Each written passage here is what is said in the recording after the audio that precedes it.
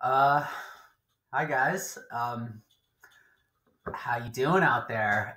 Welcome to class. I stuck around after that fiasco. The online people did not see everything that was happening, but so I say there was a bit of a technological catastrophe. Nothing was working. I stuck around and made it work eventually through some elbow grease, but by that point it was far too late. It was over a half hour into classes schedule start period.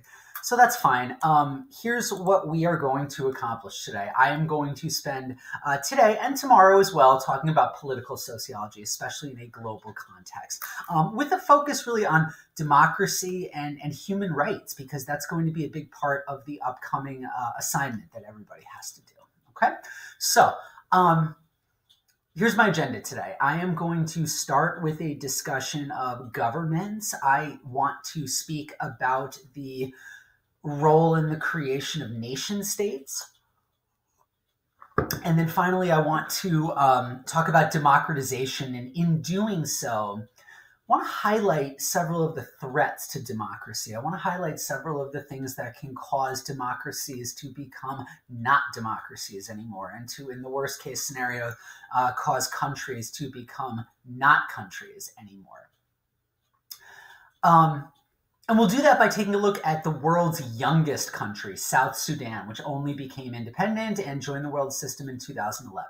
In terms of my announcements, your second reaction paper, please be aware that that's due this Friday. The source material this time is going to be obviously the readings for the week, but especially I want this all to be applied to China Undercover. It is a frontline documentary that deals with it deals broadly with China's regime, but the case that it really puts its critical eye towards is the Chinese crackdown on its Uyghur population in the autonomous northwest region of Xinjiang, China. That's an ethnic group that is religiously Muslim, and linguistically they speak a language that's much more related to Mongolian and Turkish than it is to anything spoken in mainland China. And these people, the 12 million Uyghurs that live in this region, have been subject to some of the most intense human rights abuses that we have seen in many, many years throughout the world. So that's the case study, and I will expect you to go to the course page, right, where you will find both the link for the video and you will find the writing prompt. So if there are any questions, ask me in class tomorrow, or just feel free to email me, and we'll certainly be able to talk about things. All right, let's get to my material. Today, there are four, but really five, but really actually only four systems of government that exist. So I want you, as we're going through this, think about types of government, not like in a specific national sense, but what are the types of ways in which people are ruled, in which people are governed? The first, and there are going to be four ideal types. The first is what's known as a monarchy, and I don't mean in the UK sense. European monarchies are largely symbolic at this point. No, I mean literal, actual monarchies. And the parts of the world in which we tend to have these types of hereditary family-ruled systems, they're almost exclusively in the Middle East. So some examples of this would be Saudi Arabia is perhaps the biggest and most powerful country that's ruled by a monarch, an absolute monarch. Bahrain, Kuwait, Oman would also qualify here as well. They're almost exclusively petrostates in the Middle East and the Persian Gulf. Secondly is what's known as an authoritarian state. These are areas that do not have free or fair elections. They do not have direct citizen input in deciding who rules them, even if there is a role for some citizen choice of policies. There's obviously a lot of variability here. And they're elections is really what it comes down to. So authoritarian state, usually people are sort of, actions are controlled in a fairly heavy-handed way. The three best examples I can give you for this are easily China, Iran, and Russia. Those three countries are probably the three most important authoritarian states in the world. Well, Saudi Arabia too, I guess, would be up there as well.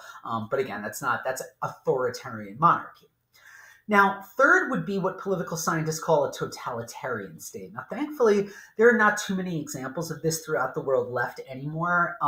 So the one that captures everybody's imagination is North Korea. One can also make a case for like maybe Belarus, but I think that's more of an authoritarian state. Maybe Myanmar, the former Burma, or the country that what Burma became, because of the sheer amount of ethnic cleansing that has occurred from the Buddhist majority government against the Muslim and the Christian minority in the country. So the difference between a totalitarian state and an authoritarian state is fairly simple. A totalitarian state controls everything about day-to-day life, whereas authoritarian states generally just control large chunks of governmental decisions without direct democratic input. So if you compare China to North Korea, there's one really big difference between those two places that makes one totalitarian and the other authoritarian.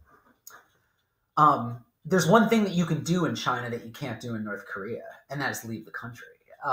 Your very movement in and out of the country is that heavily regulated in North Korea. And then the system of government that you and I would be most familiar with, what's known as democracy. So that is, that takes different forms: liberal democracies, republic democracies, direct democracies, whatever. I care more about just the overall idea. So that is where people have either a direct input into the policies that exist within their country, or directly choose the people that then put those policies into effect. So the United States certainly qualifies here. Japan, Germany, Argentina, most of the wealthy countries of East Asia, most of most of South America qualifies as a democracy. Most of Western Europe, and several important countries in Africa as well, even if those democracies tend to be very unstable. And then the fifth, if you're wondering where this 4, but maybe 5, but maybe 4 thing is coming from, the fifth system of government, the fifth position that a state can take is actually no government at all. And that's what's known as a failed state. A failed state refers to a country that has lost the ability to provide even the most basic necessities for its citizens. So there are sadly too many examples of this. South Sudan, which we're going to talk about today, became a failed state fairly soon after its independence. Libya for a very long period of time. Syria, where the regime was not in control of huge chunks of that territory. Somalia has not really had a functioning government in 25 years, 30 years. Iraq, in the aftermath of the invasion of the country, crumbles and falls apart. Then the Central African Republic and the Democratic Republic of the Congo. The one thing that almost every failed state has in common is conflict. Civil war. Civil war is the #1 determinant of state failure, even if then, it's other things that then predict or determine civil war happening. So those are the 5 systems of government. And those are applied to the supreme political entity that we have built our entire global institutional system around. That's the nation state. The nation state's the most common form of political organization. And you likely have noticed that when you see this term written down somewhere and you see this term used in various places, nation state is always hyphenated. So what's going on there? Well, to hyphenate nation state is to assume that there's actually 2 different elements of this. So let's break it down. A state refers to a political unit that governs a particular piece of geography. And then secondly, a nation refers to some type of cultural or ethnic group of people. So right, state is a political entity and nation is a group of people. And when we hyphenate this and use the term nation state, the assumption is that these 2 things coincide with each other geographically, that by and large, the people of a given nation live within a given state. And that distinction is breaking down a bit in the era and the time frame of globalization. So what I want to do here is kind of go through, I want to do some high-level theorizing, which I hope will help you sort of understand everything that comes from this point on the rest of the week. States are by and large assumed to have 3 qualities. is. Three things apply to nation states and have since the nation state became the primary political unit of dominance after the Treaty of Westphalia in 1648. That sort of divided up Europe in by and large the system that it had, the borders and regions that it has today. States, and I'm gonna, you don't have to write down my definitions just yet because I'm gonna go through these in order coming up on the next few slides. States have three qualities.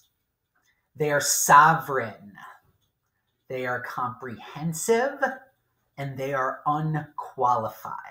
In order for the system to work, it's got to have those three things. And I'll pause for a second, let people make sure they're writing down.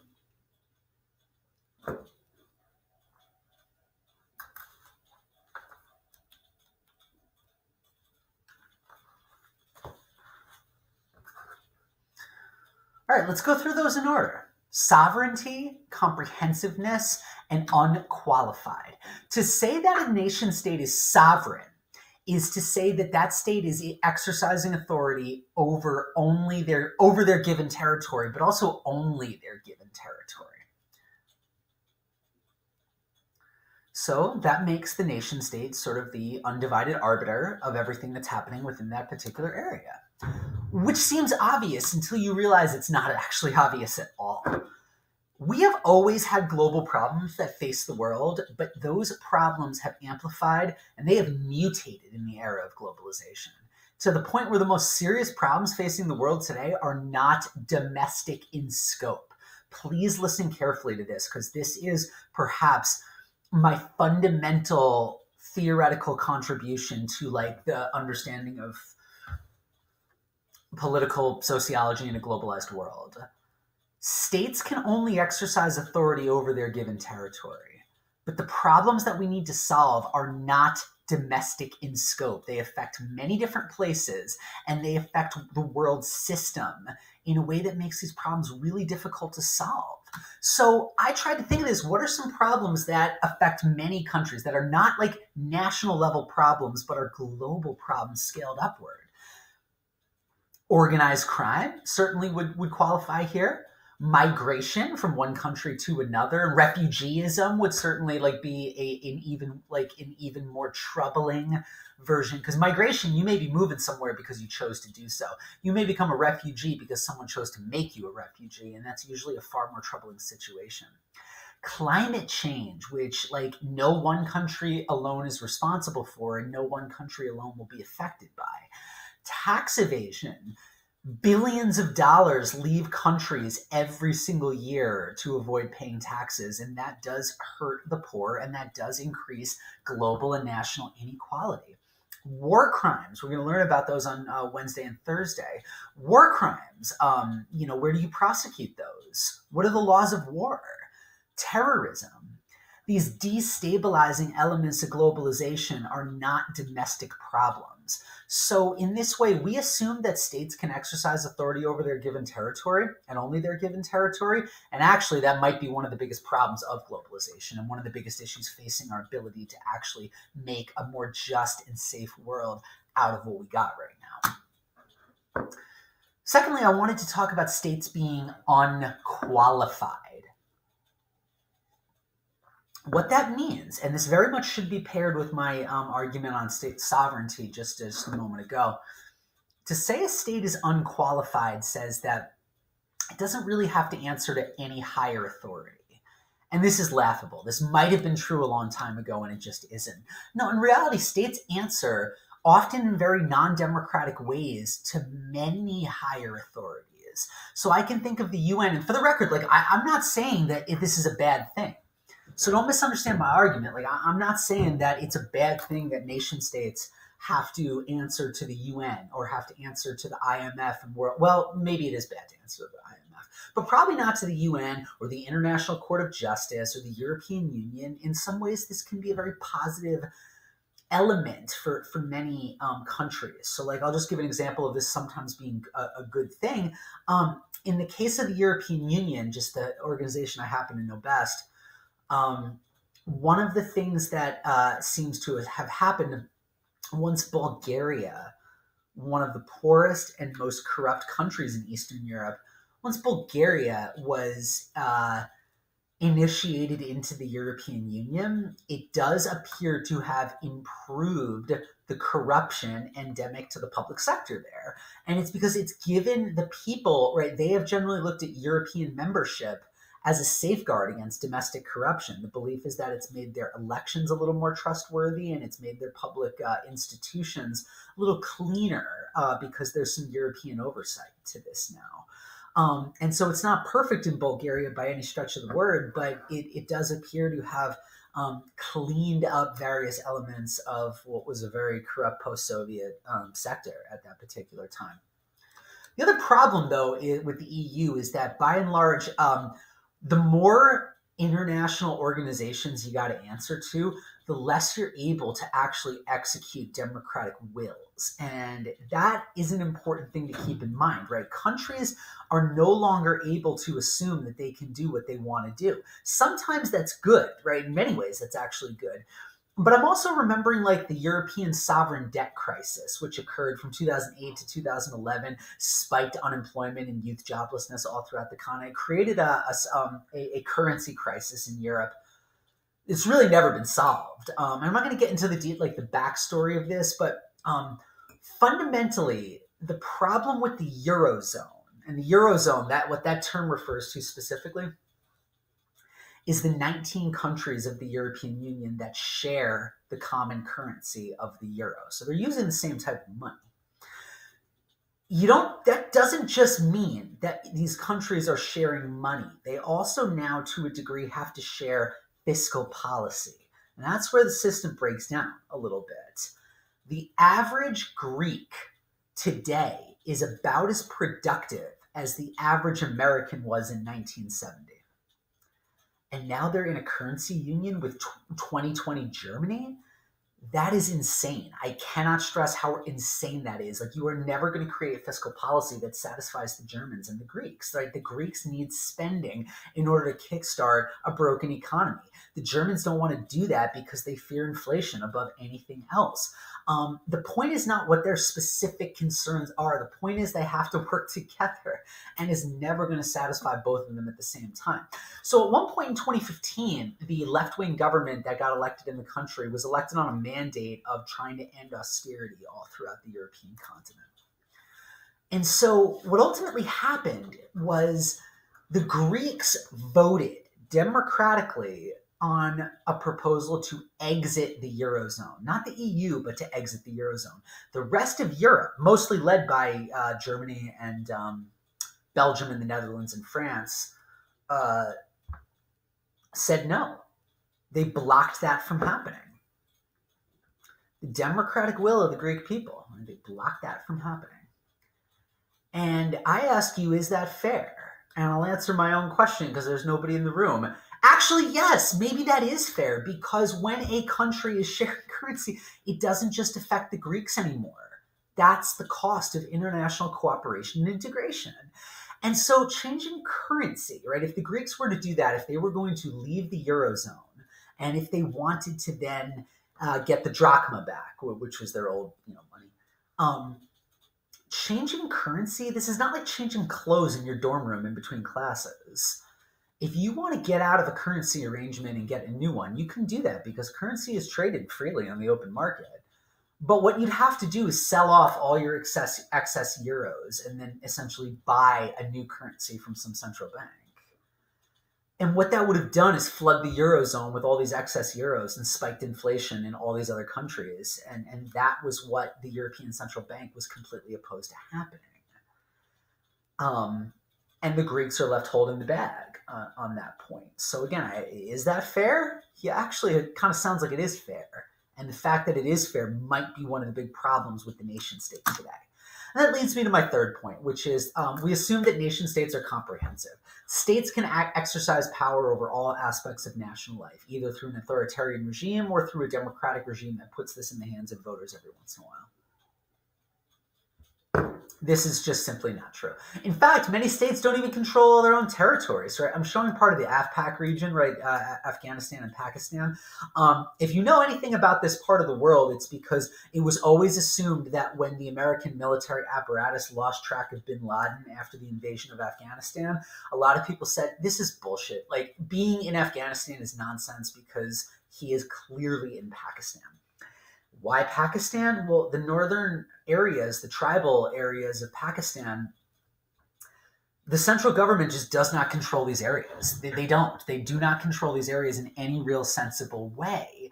And many nations themselves don't even have a state of their own, and those end up being some of the more oppressed peoples, all throughout the world. So I'm just putting down here some of the people that today would be that are classified as stateless ethnic groups, right? They are groups that do not have a nation, or they are nations that do not have a state to advocate for their needs. The Tamils in southern India and Sri Lanka, 76 million people. Not surprisingly, Sri Lanka was the site of a civil war, low intensity civil war from 1983 to 2009.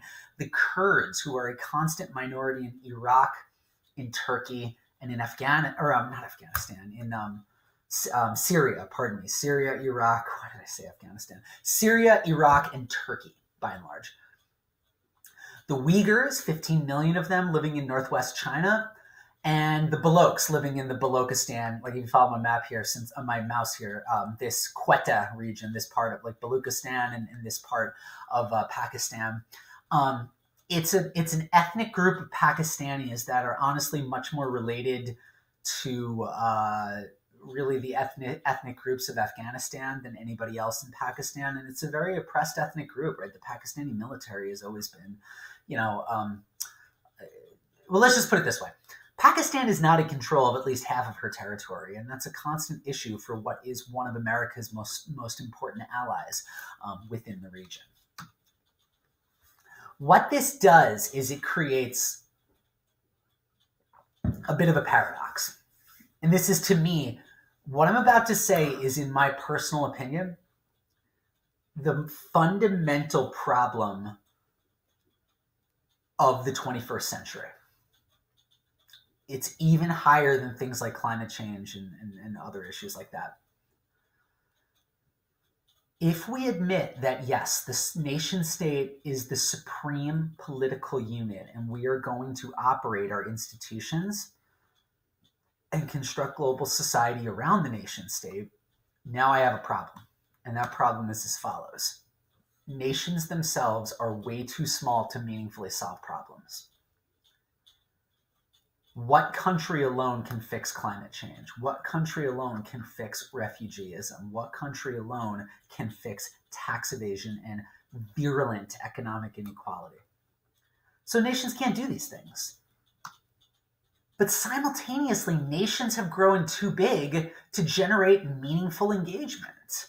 I read a book on the advice of an anthropologist. I read a book somewhat recently called Sapiens. It was just pure learning for me because like the history of our species from like a biological and anthropology level is not something I'm super educated about. But there was one thing that really stood out to me in that book. It argued that there's something baked into our sociobiology that we can really only manage groups of about 30 people. And historically, I guess when a group gets bigger than that, it almost always mutates into subgroups, subcultures, sub-whatever. And so now, what if it's not just going beyond 30 people? What if it's a democracy of 327 million people, like in the United States? What if it's a democracy of over 1 billion people, like in India? Countries these like in this way, they do not generate meaningful full engagement among their citizens, certainly not at the national level. To the degree that you see very meaningful engagement, it's often at the local level. And so that's been a surprising thing for many scholars of globalization, that the more globalized things get, the more many people double down on local culture, local identity, and local issues, because that is like the closest thing you have to your day-to-day life. So I think, in my opinion, to build a functional citizen-state relationship, That is the challenge of our century going forward. That is the challenge. And we're going to need that, right? So, like, perhaps this is a dumb example, but I've given it in other classes before, and I think it's illustrative.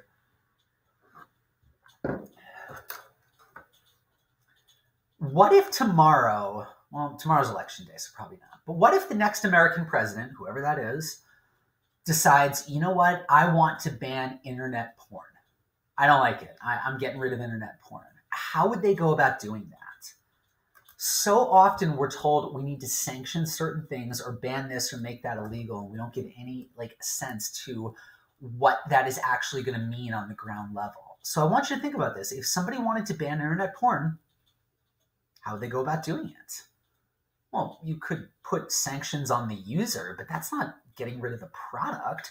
Well, you could stop it from being filmed or created in the United States, but what about Germany and Japan, two countries that also maintain a fairly large porn industry? What you're left with is a tacit acknowledgement that we cannot combat the thing itself. And that is what globalization has brought to us. That's the paradox. All right, give me 2 minutes. I want to just take a quick break, stop talking, kind of soothe my throat a little bit. I will be right back to transition to the second part of our class.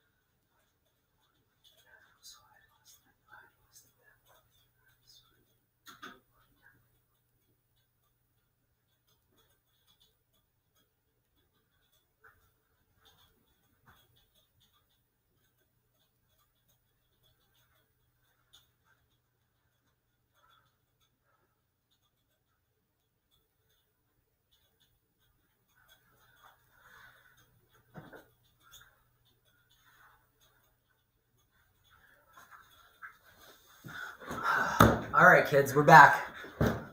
Let's talk about democratization. So I presented that as like the fourth system of government kind of on purpose. For one, most of us in the room likely have not lived under anything other than a democracy. Some people say that starting tomorrow we may not be one anymore. I don't know. I certainly hope not. But I want to point out that anytime you see isation at the end of any word, and there are many such words within the fields of the social sciences, that is implying a process, and that is implying something that isn't just guaranteed. So having a democracy is very much like having a baby. When you have a child, you don't just like stop caring for that child immediately upon its birth. No, you have to nurture and take care of that child until they're 18. And actually until they're about 25, if you believe recent statistics. So democracies in a similar way have to be cared for, and they have to be nurtured, and they are an action. They are something you have to actively do democracy in order for it to have any meaning. Now, political scientists and sociologists have often cited 1974, the year 74, as democracy's third wave. So 3 waves of democracy. I'll go through these as quickly as I can. The first wave happened in kind of around the year 1900, when many countries, especially in Europe and a few in South America and the United States, extended universal suffrage to all white men. So that's not like a great current modern day definition. But there was a time in the early 1900s when 29 countries throughout the world were classified as democracies, which was unprecedented at the time. Second wave of democracy occurred in the aftermath of the Allied victory in World War II. And then 1974 was kind of like the tidal wave of democracy. Many countries transitioned to democracy, all in very rapid transition from one another. So from 1974 onward, we saw the fall of military dictatorships in Portugal and Spain. We saw the collapse of military juntas in South America, right? Specifically Brazil, Argentina, Chile, Paraguay. We saw many, post-1989, we saw many Eastern European and Central Asian countries declare independence from the Soviet Union or the Soviet sphere of influence and become democracies. We also saw a wave of democratization post-1989 Africa as well. Many African countries transitioned to democracy. Note in this graph here, you can see from 1974 onward, percentage of electoral democracies and liberal democracies. So like electoral democracies like the United States, liberal democracies like Sweden, just a much more sort of humane place. Since 1984, though, I want to point out, even though many countries have transitioned to democracy, 1 out of every 4 democracies or countries that has transitioned to democracies has actually failed. And I want you to note that after the year 2000, we need a term for this. If 89 is the tidal wave of democracy, after 2000, what is that? That's a stagnation, right? That is, I guess, a low tide. I don't know what you'd call it. But either way, 1 out of 4, think about that. That's 2 flips of the coin. That is a process of democratic breakdown, or a term that we use for this is called democratic backsliding, when a country goes backwards from being a democracy. Why? 1 out of 4 is 2 flips of the coin. That is not that is a sadly kind of common issue that's occurring throughout the world. And my question here is why? And in order to understand this better, I want to more closely examine the country of South Sudan, which is the youngest country in the world. And it's a country that never really was a democracy, and I want to use it as a very extreme example and case study as to why democracy was doomed there in the first place. South Sudan is itself, like the country itself, was born out of war and ethnic cleansing and genocide, a tremendous amount of violence. So from 2003 to 2011, you may remember this if you have heard at all about the crisis in Darfur. That was the Sudanese government ethnically cleansing the southern ethnic groups, usually in incredibly brutal ways. And so this was part civil war, part just social atrocity. And ultimately, it ended in a full-on partition of the country. South Sudan was partitioned, was hacked off of Sudan, and made its own country. So it was originally created to be a democracy, right? Nobody creates a new country and says, we're just going to make that a dictatorship. No, that comes later. So what I want to do here is apply to Sudan many of the lessons we've learned from studying other countries and try to understand what is it about a country that makes it vulnerable to democratic backsliding or consolidation of authoritarian and dictatorial power. You should think of these not as like a baking recipe. It's not that you need all of these things necessarily. Think of this more like a salad bar. Countries that have certain attributes are better positioned to become democracies. And most importantly, countries that lack these prerequisites very often struggle to maintain a democracy and are very prone to collapsing. So the first, we always start with looking at economic development.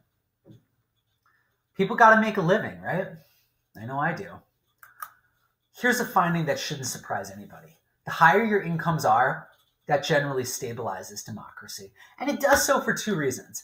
The first is that the wealthier people are, it gives them something to protect. They have an increased stake in the government.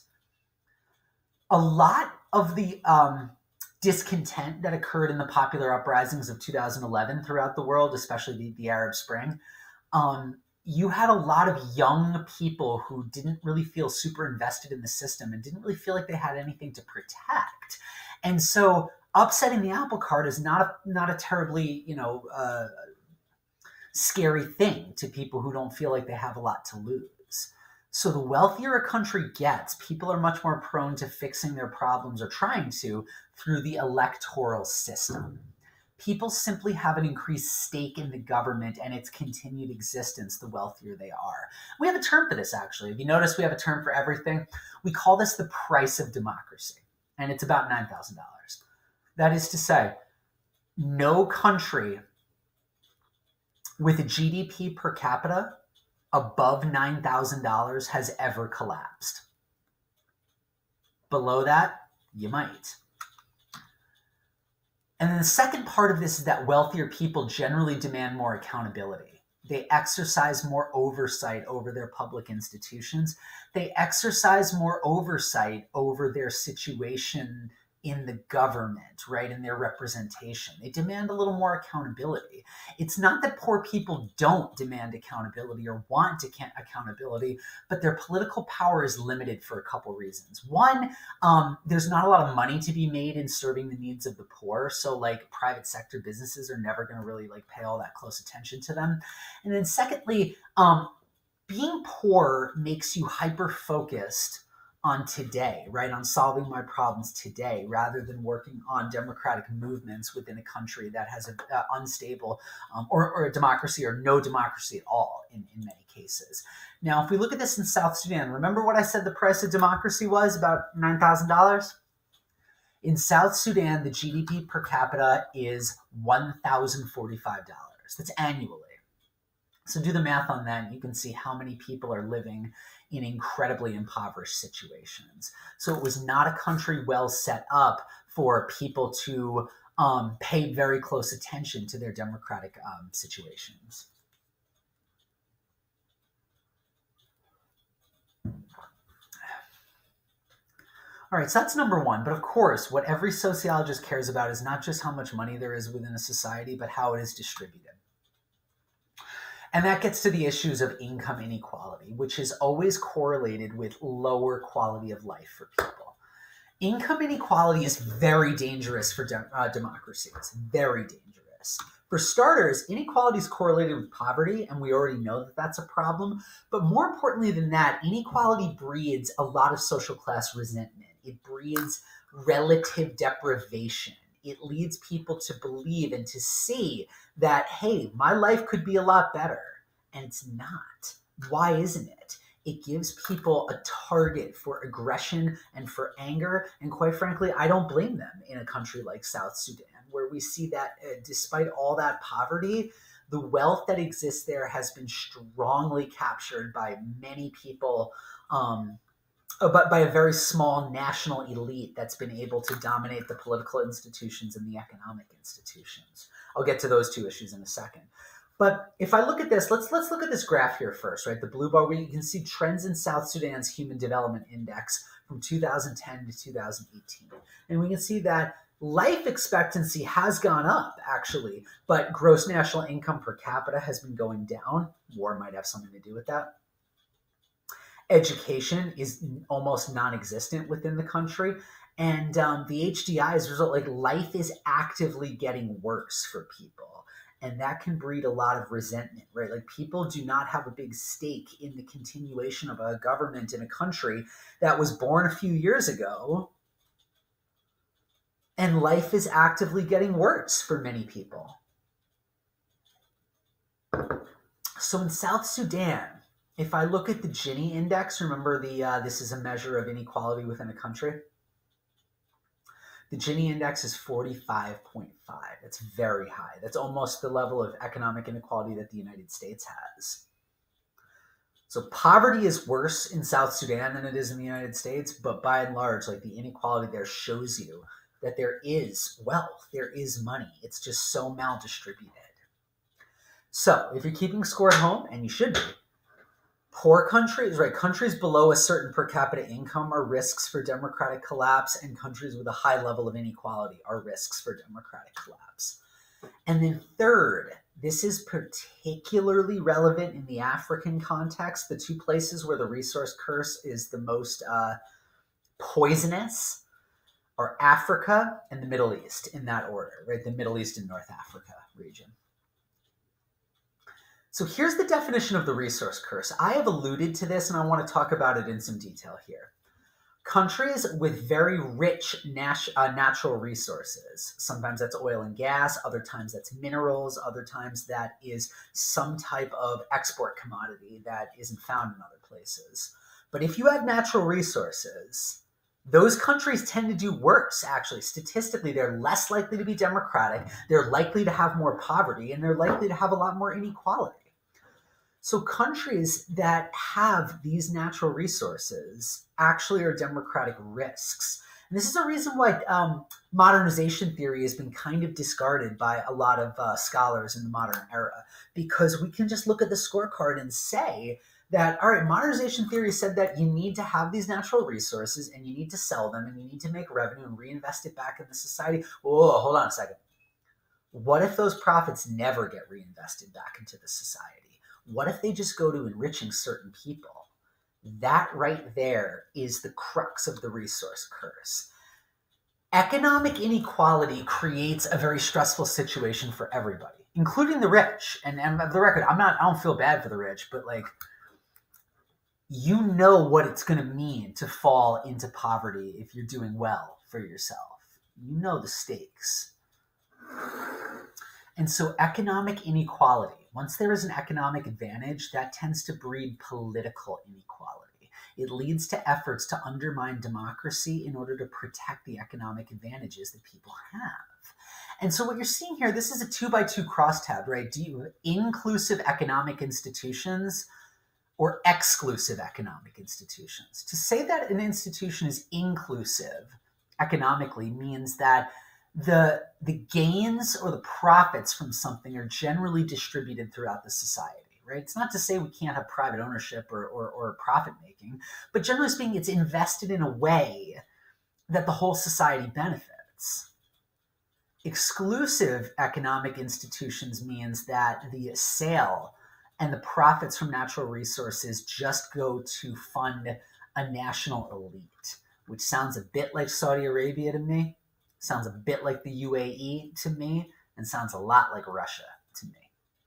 Then if we think about the political institutions, that's a measure of democracy, right? If you have exclusive political institutions, that means political power is hoarded by an elite class within that country.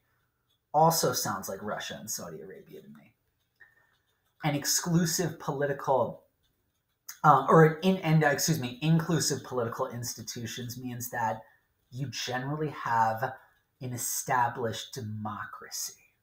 So if you're looking for a country that's beaten the resource curse, look no further than Norway, one of the cleanest democracies in the world, and they have a crap ton of oil.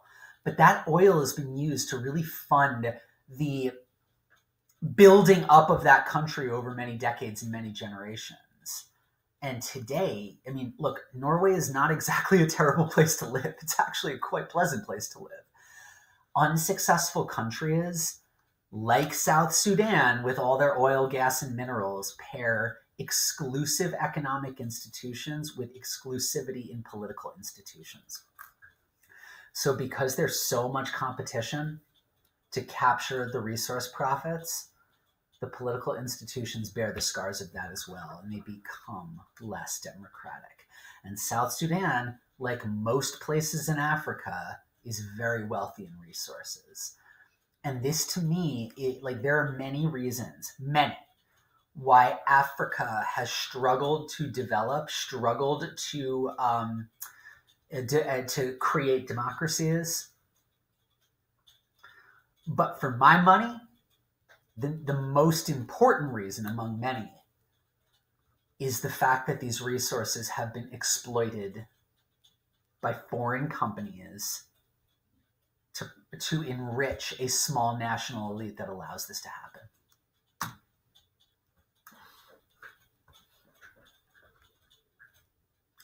And that leads me to another really serious problem with many countries: identity-based divisions. This doesn't have to be a problem. I alluded to this last week. Canada is pretty fractionalized and diverse. So is the United States, right? Germany is getting there with all their immigration. Switzerland is very fractionalized. But what you really care about is polarization. Do various ethnic groups and cultural units within a country feel that they are part of some larger unit? Well, if your country was just created in 2011 and the country it came from previously was created as a byproduct of colonization first and then neocolonialism second, it is unlikely that people look beyond the experience of their narrow cultural unit. And if you combine this, the fact that there's ethnic polarization, ethnic groups, cultural groups are living fundamentally different lives, and they're doing so in a place with a lot of poverty and corrupt economic institutions and deeply unequal economic arrangements, that encourages challengers. So what you're seeing here, it's the map of ethnic groups in the Republic of South Sudan. And you can see how diverse these places actually are, right? If Africa had been allowed to develop nation states generally in the process that Europe did, much of Africa would look very similar to Eastern Europe right here, where you have like kind of small political units referencing and representing generally small ethnic groups. But Africa was never given the chance to do that and to coalesce into modern nation states. It was pushed upon Africa, again, like first through colonization and second through decolonization, which left behind groups of people living under one flag that never really saw themselves as country mates to begin with. And again, if you combine that with the extractive nature of institutions and exclusive institutions, there's a real incentive to capture political power for your ethnic group. And to then reward, and because again, there's no dictator that can do it all on their own. So if you're wondering what was the spark of the 2011 Sudanese civil war, there was an ethnically motivated mutiny within the government, or actually it might have just been an accusation, but either way, it ended up sort of becoming a really serious ethnic conflict. So, I mean, it's sad. It's like, I don't, like, on the one hand, I don't want to say that diversity can't work. I do want to say that there's a lot of evidence that it is challenging to maintain a multi-ethnic democracy, right? In the United States and France, two other very multi-ethnic democracies, are having trouble with it and having trouble representing the needs of everybody in a fair and just and safe way. And then finally, that leads me to corruption. So we're getting kind of to the end of this here, close enough. But do you remember, I know I showed this map here, I just want to point out South Sudan. You remember the Corruption Perceptions Index map? Just look at how blood red South Sudan is. It's one of the most corrupt countries in the world. And I want to make sure we all have the causality right here.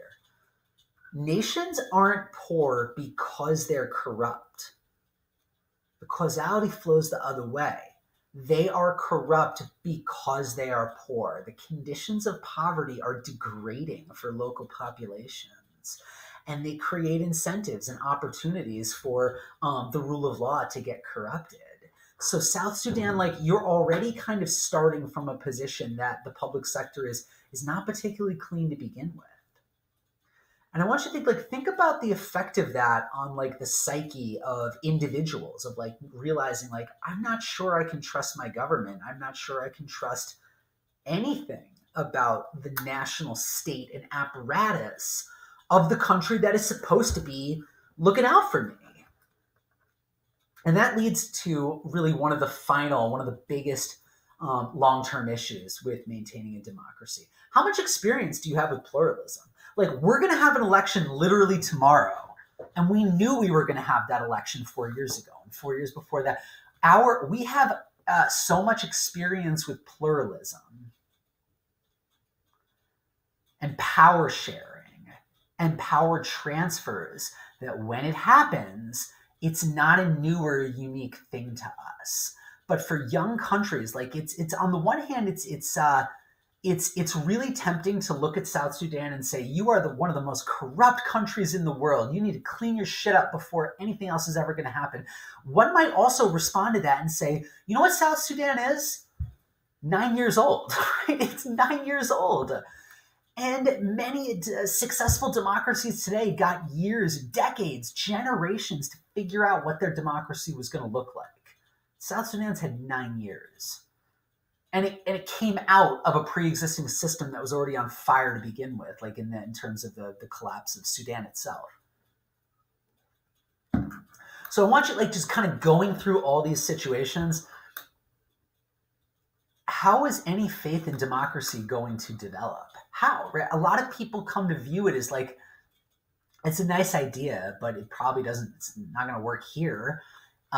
Because we don't have the conditions, right? How can faith in democracy develop? People will come to see it as it's prone to corruption and it's pointless, right? It's pointless. And that can lead people to not be allergic to authoritarian rule, which might actually sometimes bring a measure of order to a country that doesn't have it.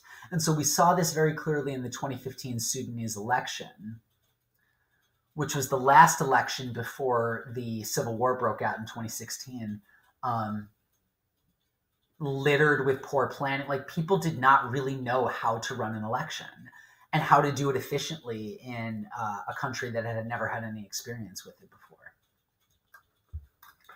So, democracy, don't forget this. No matter what happens tomorrow, democracy is about institutions.